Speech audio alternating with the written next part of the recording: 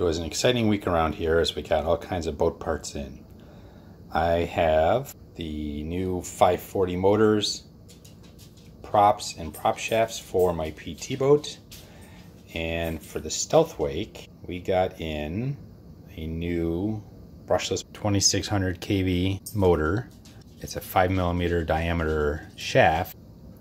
And we got a new brushless ESC for the boat. It's a 90 amp. Hopefully it's overkill, but figure better safe than sorry.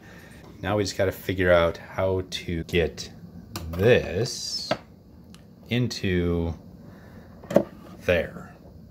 So there's the brushed ESC, there's the new brushless ESC. Obviously it's going to take a little bit of work to get that to fit, but we'll get that in there.